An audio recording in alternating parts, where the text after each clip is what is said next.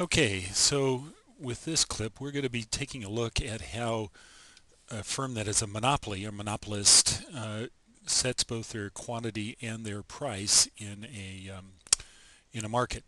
Now, to do this, I encourage you to download and print out the one-page handout that is listed right next to this clip. It's a short-run cost monopoly, and it's good to have that with you as you're going through it. If you need to do that first, why don't you pause this video and then go retrieve it and then start away. Okay, so now what we have as a monopolist, if you recall, a monopolist, of course, is just one seller. That means they're exposed to the entire market. In our graph here, what that means is that they see this demand curve, this dark blue curve that you see here. They see the demand curve. If it was just a single firm in a competitive market, that single firm wouldn't see the demand curve because they're such a small fish in a big pond that they can make as many items as they want as long as they charge the market price. But in this case, the monopolist sees the whole market and basically is going to be, that's good. They get to see the demand curve and they get to choose a price that's probably going to be higher than a competitive price. But on the other hand, they're not going to be able to set a price that's higher than the demand curve. If that's the case, nobody will buy the product. Now, the one other curve that's new here is the marginal revenue curve, and that's this magenta line that you see on the graph. The marginal revenue is defined as the increase in total revenue as the result of selling one more good. And if you look at that handout sheet that I asked you to download, you'll see the marginal revenue over on the right hand side. You'll see, for instance, that if this company wanted to sell just one item, they could charge $100 and they would get a total revenue of $100 for it. If, however, they decided that they wanted to sell two items, then the only way they can sell two items is by reducing their price down to $90. So that's 2 times 90. That gives them a total revenue of $180. And that means that their total revenue, going from selling one item to selling two items, their total revenue has gone from 100 to 180. That means the marginal revenue is 80, and that's why this line is lower.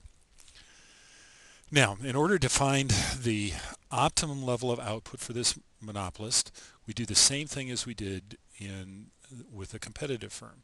What we want to do is find where marginal cost crosses marginal revenue. The marginal revenue in the competitive firm was just the price line, but here it's a downward sloping line, as you see, this magenta line. So the best place for a monopolist to be is right here where these two things cross, where marginal costs and marginal revenue equal each other. To the left, if you're somewhere to the left, it makes sense to keep producing and increasing your output because the additional revenue you get is going to be greater than the additional cost of making another item. You don't want to be here to the right of the crossover point because then the additional cost of making an item is greater than the additional revenue you get.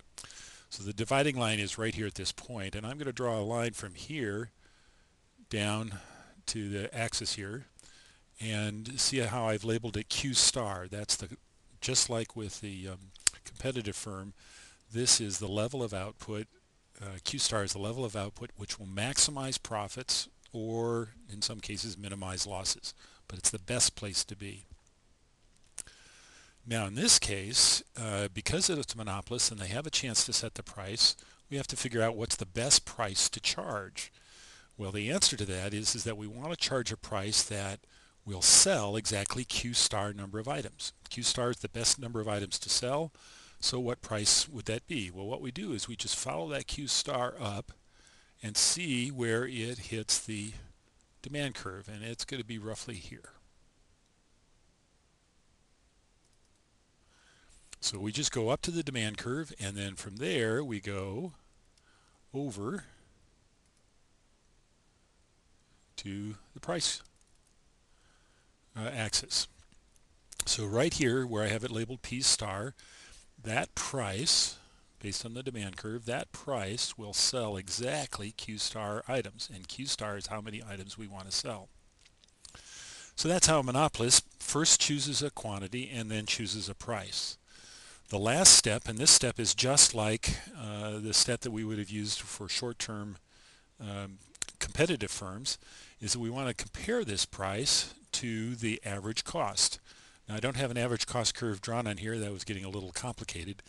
But what you would do is you would look at the price and compare it to the average cost curve at Q star, just to make sure that the price is less than the cost, more than the cost, excuse me. Make sure the price is more than the cost, and if that's the case, then that means you are making a profit.